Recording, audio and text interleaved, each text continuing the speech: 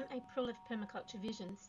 In this video tutorial, I'm going to share with you how we can move water across the landscape without pipes or hoses, just using gravity. Now this topic is a little bit complicated, so grab a mug of something comforting and let's dive in. Regardless of whether you are building a swale or an irrigation channel, you need to measure the contours. To remind you of what contours are, here is a classic landscape of paddy fields in an area with high rainfall. Each paddy, each field, has a contoured space that is flat. The rainwater is held on these paddies and it doesn't run away unless the paddy overfills. Then it runs down to the next paddy. This landscape looks pretty, but please don't be tempted to copy it. You can see the river is brown because it contains precious soil from overclearing. Making an irrigation channel on Rowena's site involved precise calculations. Rowena made an A-frame and she's marking the ground as she walks along. Once we had the contours marked, we did the calculations for the irrigation channel to run 15 degrees off the contour. And I will show you how to do this. But first, it's a good practice to get a feel for the slope and have a visual estimation of what you think each contour line should look like. Rowena explains this and how she felt that it hugged the landscape. Well, I've just gotten down low, closer to the ground so that I can visualise. I'm visualising the slope of the land and where the water is running and perhaps where we could capture it. Yeah, and it just feels like it's wrapping around at the base of a hill. In a previous video, I showed you the difference between a trench, a ditch, a berm and a swale. Now a swale is a kind of a ditch that sits perfectly on the contour. It acts as a narrow temporary dam. It catches water and it allows it to seep through the soil, rather than continuing to let the water run along the surface. On the other hand, a keyline irrigation channel can look almost the same, but it's used to move the water slowly out from the wetter areas to the drier areas. So the swale's a trench, a bit like a long bucket with holes in it. We don't have any plastic lining in it. We need to be really precise because the swale sits level on the contour. It catches the water and it allows it to seep through the soil. You can see here where we've dug a swale. Well, when I say we, I mean mostly the rest of the team. We've dug a swale and then we put water in it because they started before I got there.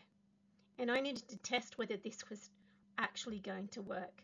So we put water in it and you can see that it's pretty level and the water is not escaping. It's not even moving. Once we've filled it up, it just seeps through. But I would need to keep an eye on the system, especially during high periods of rainfall. It's a good time to go out there and have a look and check for any leakage points. Digging a channel requires a little bit more preparation. You don't just mark the contours, but you need to do the mathematics and mark a fall from that contour. I'll show you how to do that.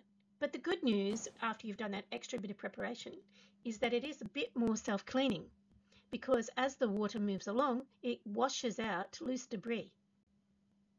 With swales, we can hold the water, but with channels, we can actually move water from gullies, wet gullies, to dry ridges. This is a small part of the Keyline irrigation method that was pioneered by Yeomans Senior during the 1950s. His method has rehabilitated many large farms around the world. Sadly, I didn't have to search far on Google Maps to find a patch of denuded and eroding land to use as an example for this tutorial. If you are interested in how I would heal the landscape, it's complex, but I'll present that at the end of the video. Actually, there are two ways to use gravity to move water across the landscape. The easiest way to get water to move from one place to another is to dig through every mound that is in the way. But the long-term problem with digging deeper and deeper as you go is that it will eventually block up. Because when the water is still, it will drop silt. Sometimes you just have to dig deeper till the water will get to where you need it to get to. You can see Grant redigging the swales here at Gilly's kitchen garden in Otford. We had found an area of the garden that was always dry, And I discovered that the wet area was also leaking water into the gardens below. So we had to redig the swale to make it level. What are you doing, Grant? I am digging all out of the swale. Yeah? Because it's currently blocked, or it's not level and it's going out. Coming the wrong way. We plugged this end up. Yeah, so that the water moves No. this way and it Great. goes down. Do you think you'll make it to the end, or are you just way off contour? Are you having to go deeper? It's trickling every time I scoop it out, it's falling in. Great. If it got blocked now, is to make it deeper, right? Deeper. Yeah. We used water from the rainwater tank through a hose to show us the level. That's a bit costly in terms of wasting water, but it was worth splashing out. Grant had to dig deeper and deeper until the water got to the end of the trench.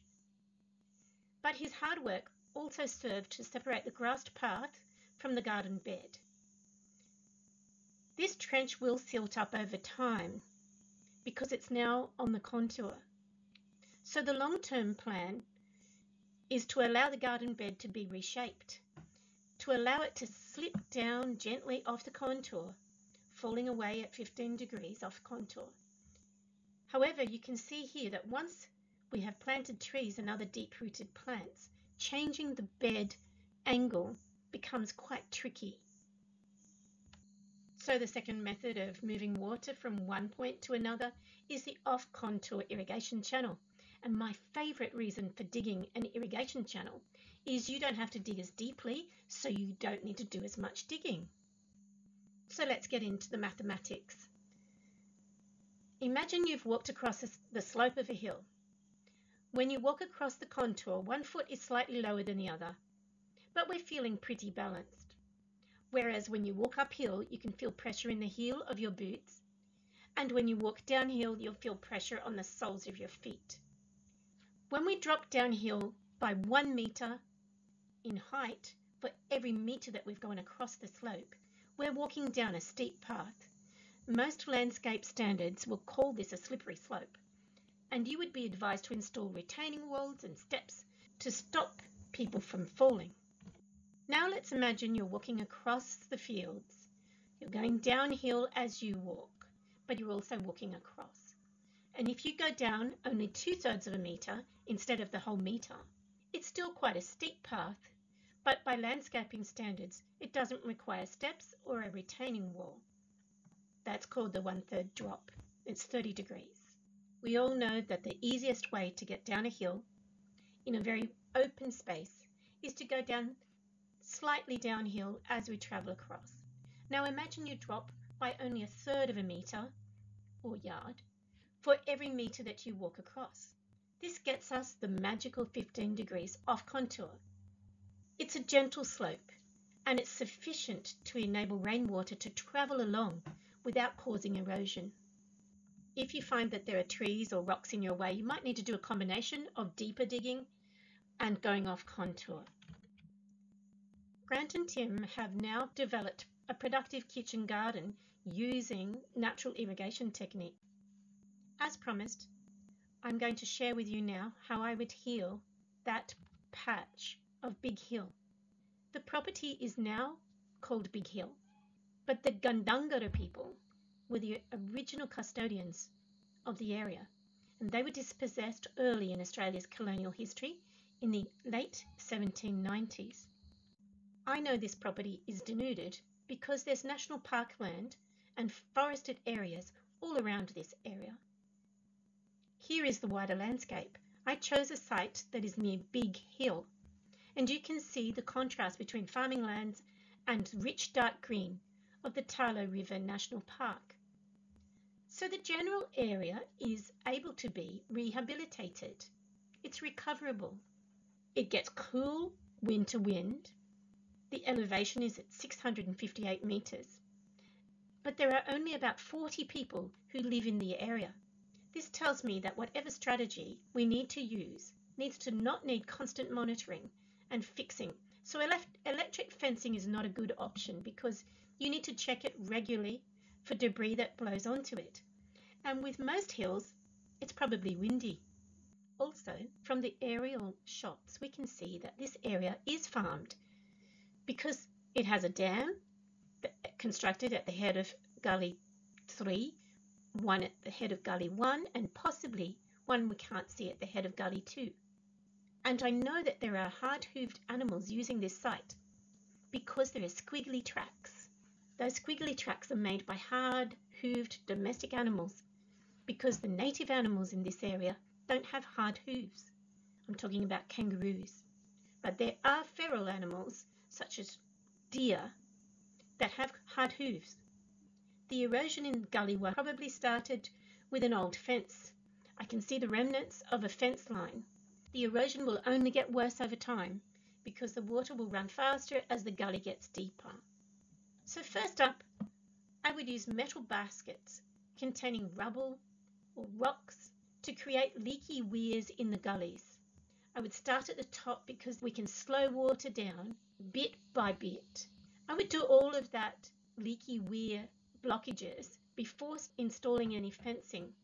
If I don't have funds for metal baskets, I could use scrap wood and any metal that is lying around. The next thing I would do is start excluding as many hard-hooved animals as I can. I would sell off the domestic animals and start supporting native animals. I would also need to contend with the feral deer, foxes, wild dogs, and large feral cats. You can do this with fencing, but that can also become a source of erosion. I've put a red line in where the traces of the old fence are. Another option might be LED lights that scare away the animals. Before I consider installing any fencing, I would do the earthworks to direct water from the wet gullies to the dry ridges. I would put in the irrigation channels.